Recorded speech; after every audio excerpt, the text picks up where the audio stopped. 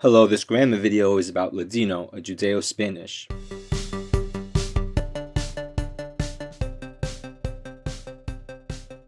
Before I get into the grammar section, I'm going to talk about some differences in phonology between Spanish and Ladino, or Judeo-Spanish, Judezmo. One thing to keep in mind is that there are many varieties of Ladino, so pronunciation differs based on region, especially between Haketia from North Africa and Eastern from the Balkan regions, Turkey. Ladino is not a dialect of modern Spanish like Canarian, Cuban, Mexican, Argentinian, Equatorial Guinean, etc. Modern Ladino is a result of several Romance Iberian languages coexisting that amalgamated and later mixed with other non-Iberian languages. The mix is due to different expulsed communities coming together and a homogeneous language forming. As you can see here, Ladino didn't come from modern Spanish. The language is divided after medieval Spanish during the Middle Spanish period. Ladino did continue to evolve just like modern Spanish did. Pronunciation. Before, Ladino was written in the Hebrew alphabet. Today it's written also in the Latin alphabet. The name of the alphabet used is Solitreo.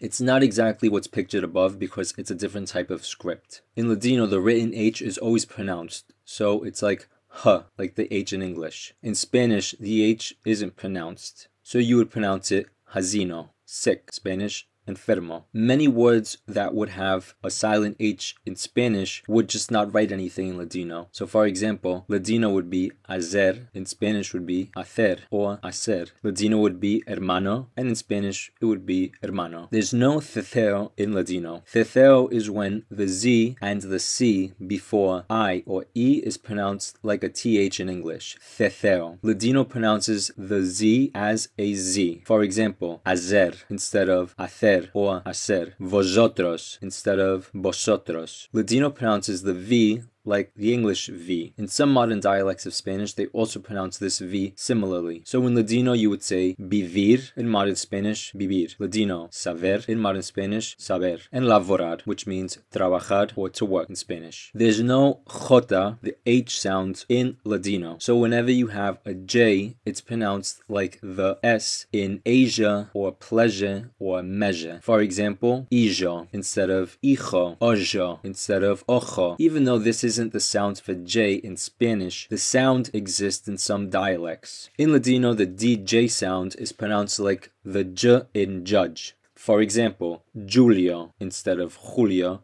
gente instead of gente, jugar instead of jugar, which means July, people, and to play. It's not pronounced like the jota, but it's very common to find this pronunciation in the beginning of words where the modern Spanish equivalent would have a jota. It's common for some dialects in modern Spanish to pronounce the Y and the double L like j as well. The SH in Ladino is like the SH in English. For example, dicho or debajo for dijo and debajo. This sound is also very common in the middle of a word. Even though sh doesn't exist in Spanish, except in borrowings, the sound does exist in some dialects. This isn't a coincidence. These sounds once existed in some form in Old Spanish, but later evolved to one sound, ch. Letters and combinations you won't find. In Ladino, there's no ñ, the N with a little mini N on top of it like in modern Spanish. For this sound in Ladino, you would write NY. For example, señor instead of señor, señora instead of señora, año instead of año. They all mean the same thing. The CO, the CA, and the CU in modern Spanish is usually written with KO, KA, and KU. For example, con instead of con, gaji instead of casi, cocina instead of cocina, or cocina. The CI and the CE in modern Spanish is usually SI, SE, or ZI or ZE in Ladino. For example, decir instead of decir or decir. Conocer instead of conocer or conocer. Especial instead of especial or especial. The double L doesn't exist in Ladino as it does in modern Spanish. For this sound in Ladino, they would write a Y. For example, llamarse, ella, allá. This sound is very common in modern Spanish as well. So some people say llamarse, ella, and allá. For the modern Spanish QU in Ladino, they would just write K. For example, chiquitico instead of chiquitico, que instead of que, quien instead of quien. Ladino is much more phonetic, so even though it looks very different written in Ladino, it's pronounced very similar. For example, explicar, explicar. Both Ladino and modern Spanish would pronounce it the same way. Aceptas, aceptáis. Cinco, cinco. Pronouns. For Ladino, I'm always going to use the standard Ladino accent, since this video is for Ladino. My modern Spanish pronunciation is more from Argentina, so you'll see that it's a bit different, but I think it's good to know how much the Spanish language has evolved from its once shared time with Ladino. First, I'm going to read the Ladino.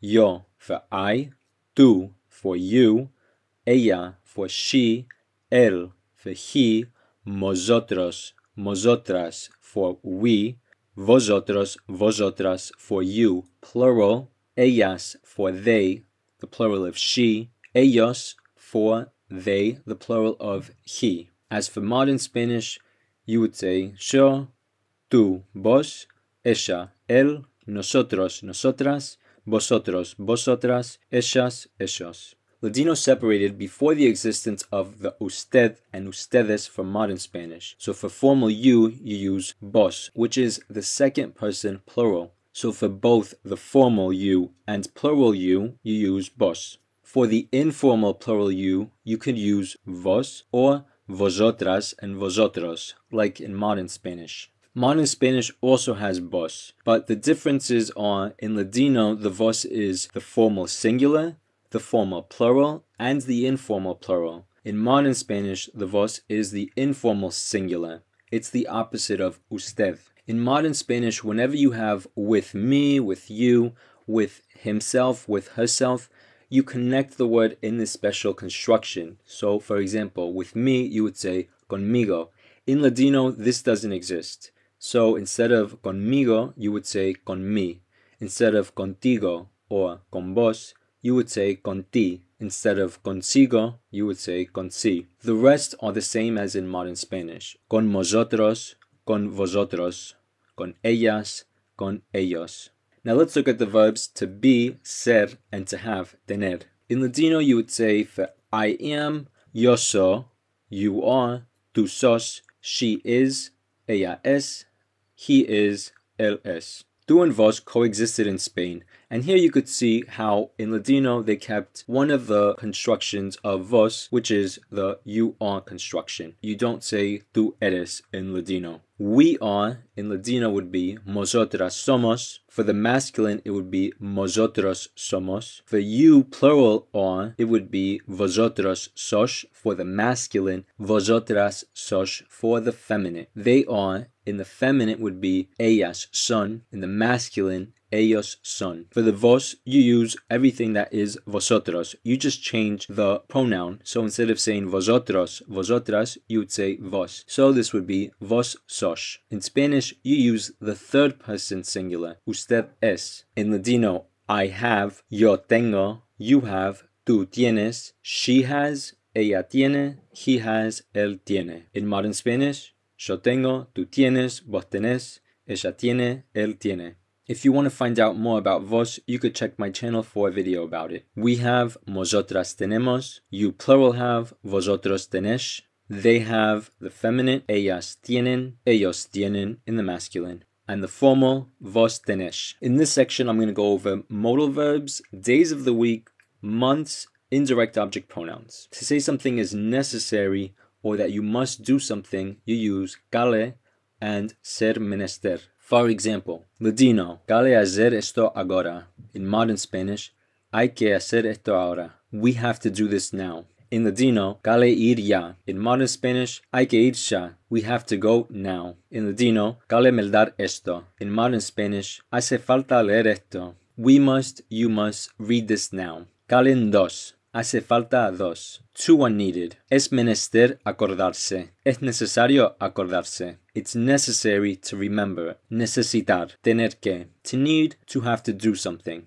Here are the days of the week, starting with Monday in Ladino and ending in Sunday. Necesito ir el lunes, martes, miércoles, jueves, viernes, Shabbat, Ahad. I need to go Monday, Tuesday, Wednesday, Thursday, Friday, Saturday, and Sunday. The ones that change the most are Saturday, which in modern Spanish is sábado and not Shabbat, and Domingo, which is Sunday and not Alhad. These are the months of the year, starting with January and ending in December. Tienen que marcar los billetos para enero, febrero, marzo, abril, mayo, junio, julio, agosto, septiembre, octubre, novembre, decembre.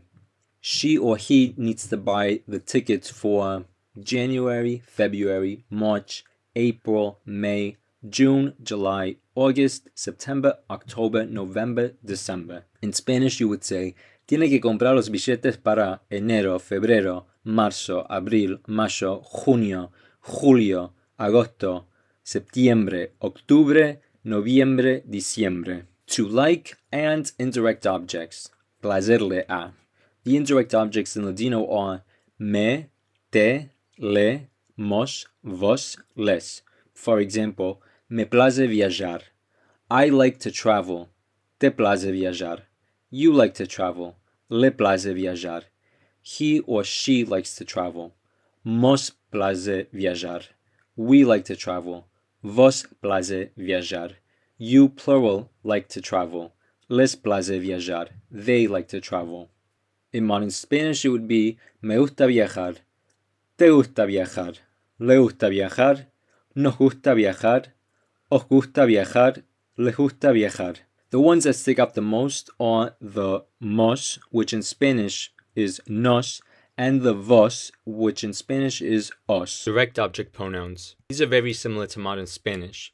For example, me, te, lo, la, mos, vos, los, las. In modern Spanish, me, te, lo, la, nos, os, los, las. Poder, to be able to. Ladino, estoy hazino, ma puedo ir. Spanish, estoy enfermo, pero puedo ir. English, I'm sick, but I can go. Ladino, puedo ir contigo. In modern Spanish, puedo ir contigo, or puedo ir con vos. I can go with you. Ladino, cabe salir a las 5 y si tú no puedes ir hoy, puedes quedarte conmigo. Modern Spanish, hay que salir a las 5. Si vos no puedes ir hoy, puedes quedarte conmigo. English, we have to leave at 5, and if you can't go today, you can stay with me. The present perfect. The construction for the present perfect is with tener or haber plus the past participle. Tener means to have, and haber also means to have. In modern Spanish today, you don't use haber to say to have possession over something. You would just say tener. However, haber is used in this past tense. So in Ladino, there's 3 ways of saying what in Spanish you only have 1 way of saying. For example, ella tiene hablado con nosotros. Ella habe hablado con nosotros. Ella ha hablado con nosotros. Whereas in Spanish you would say, ella ha hablado con nosotros. She has spoken with us. Possessive adjectives. In Ladino, the possessives are mi for my, tu for your, su for his, hers, muestro, muestra for our. It's o if it's masculine and a if it's feminine. Vuestro, vuestra for you, plural, and su for their. So in this example, I'm going to say, me dieron saber de que su hermano venía más tarde. Aide.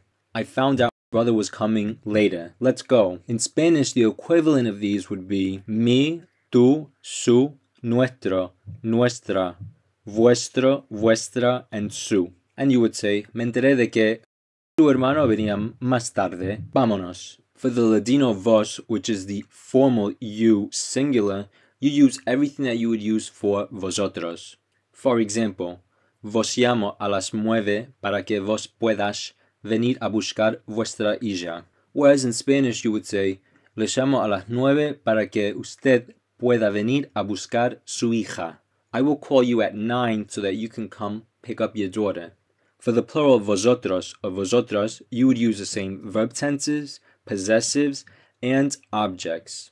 For example, vos llamo a las 9 para que vosotros puedas venir a buscar vuestra hija. In Spanish, it's different because you would change everything. So you would say, os llamo a las 9 para que vosotros podáis venir a buscar vuestra hija.